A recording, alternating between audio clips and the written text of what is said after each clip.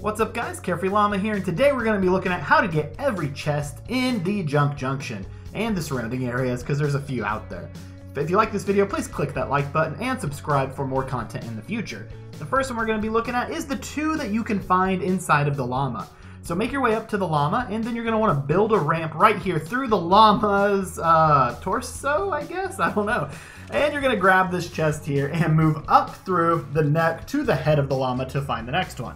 Something of note to know is you can actually edit all of these building parts here, the walls, the floors, in order to get holes that you need in order to climb up and get all the way to the head and find this next chest for you.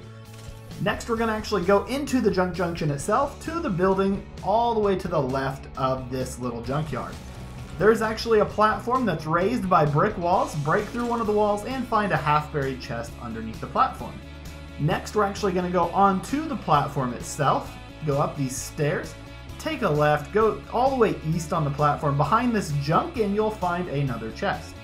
Next, we're actually going to move to the big building in Junk Junction, and the first chest is located all the way to the south of the big building on this little awning that you can reach from the first floor or break in through the roof. Next, we're actually going to go to the second floor and another chest that you can break from the roof or reach through the building by going up the stairs, opening the door to this little storage closet, and boom, there's another chest for you.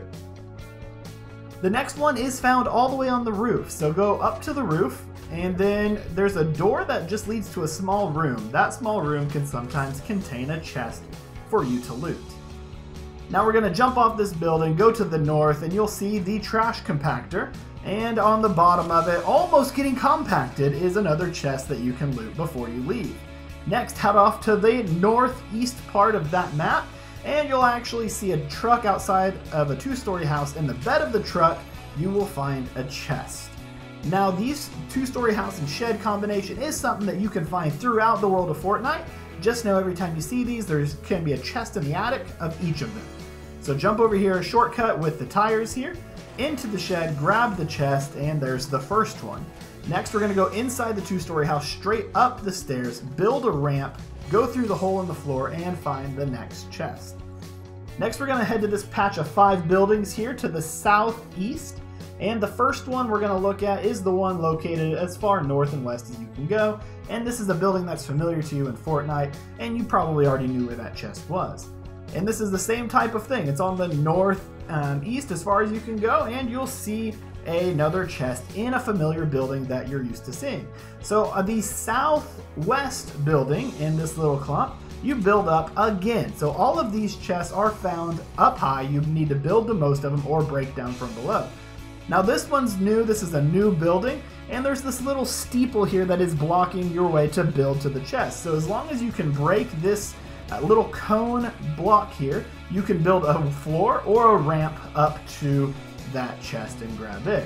And the next one is just a little bit east from that last chest you grabbed. You can see it right here. Just build a floor, jump over, and grab that chest. Next, we're going to actually look at one that's out in the trees. So go way up north and then go west of this area we've been in so far. And there's a couple trees with a big rock in the middle, and there's a hidden chest that not everyone really knows about, so be sure to go check that one out.